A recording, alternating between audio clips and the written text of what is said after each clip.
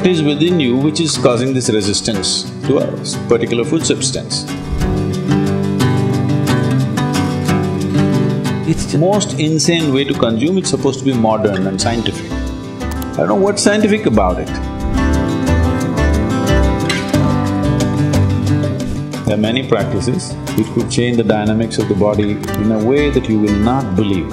It's done that to millions of people.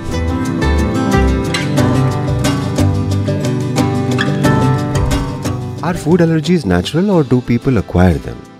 Are there practices that one can do to overcome food allergies? See, allergies manifest in many ways, but one of the most common form of allergy is either in the form of rashes on the skin or the respiratory organs, which get the maximum impact. Either it flares up on the skin or it leads to some kind of inflammation in the respiratory tracts and breathing becomes difficult. So we need to understand this. These are food allergies. If you're allergic to some other, some chemical, something else, that's a different thing. But these are food allergies. That means I can consume it, you cannot consume it, you can consume it, somebody else cannot consume it. That's what we're talking about. Certain allergies we know have gone from parents to children, but it's rare. But certain allergies clearly are tracked from parents have the same allergy, children have the same allergy. So these allergies are essentially body's reaction to something in that substance.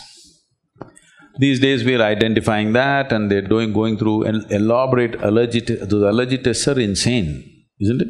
It's quite crazy to go about like that. I know when you're in trouble you have to do all the crazy things. That's a different thing. So how to handle the allergy? See, the main thing is body is resisting something, okay? In yoga we are looking at what is it within you which doesn't like this. See, the difference between allopathic system and this is, allopathic system is looking at what is the chemical in the food which is causing allergy. Here we are looking at what is within you which is causing this resistance to a particular food substance. Because it's a food, it's not poison. There are many practices. Shambhavi itself has relieved many people of various levels of allergies, though it's not focused in that direction. If you want to focus in that direction, Shakti Chalana Kriya is a great way to go towards it. Easily, in a matter of 6 months to 9 months, we can work an allergy out.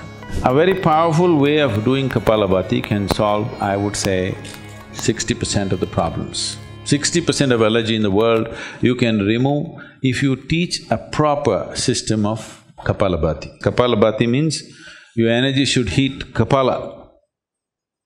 Kapala means this part of the skull. Your energy should hit the ceiling. If you do Kapalabhati, the top of the head alone should sweat.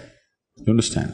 If you do Kapalabhati, this alone, sweat should pour out of it, okay? That means you're doing proper Kapalabhati. If you do Kapalabhati like that, I would say 60–70% of your allergy should definitely go, otherwise it can be looked at specifically.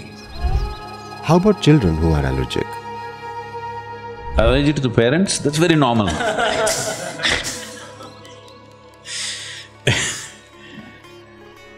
If children below 7–8 years of age have allergies, which I feel is very common in America and it's becoming quite common in India also.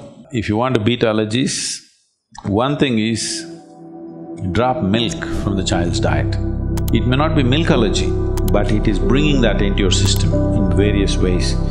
Because you're stealing another animal's milk and drinking it up, there's a price to it. Only maximum till they are 2.5 to 3 years of age, you can give them milk. After that, they don't need cow's milk at all. And you're not even drinking cow's milk, you don't know what kind of milk you're drinking because it's 10 million animals, milk all mixed up and you're drinking.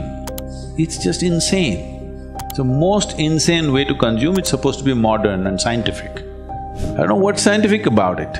You drink 1 million cows' milk, mixed up buffalo milk, cow, every damn thing and you drink it, have you got any sense in your head, I'm asking? When the child needs milk, mother's milk is there, once that stage is over, there's no need for milk. If you bring sufficient lentils, legumes, nuts, into the child's life early, you will see they will grow up super healthy, you understand?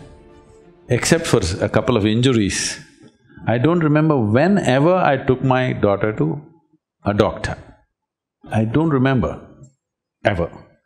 Only a couple of injuries she had, with that I remember I went to the doctors. Otherwise, I never ever took her to doctor because food was just managed, that's all.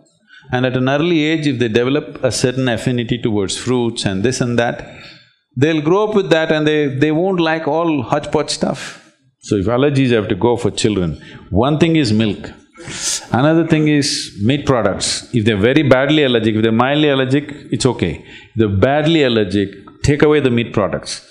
Put them on lots of vegetables, fresh fruits and things, system will adjust itself. If they can start a yogic practice as early as possible, something as simple as a Surya Kriya or a Surya Namaskar, it could change the dynamics of the body very, in a way that you won't believe, you understand? In a way that you will not believe. A simple practice, what it can do. It's done that to me. It's done that to millions of people that I have seen around me.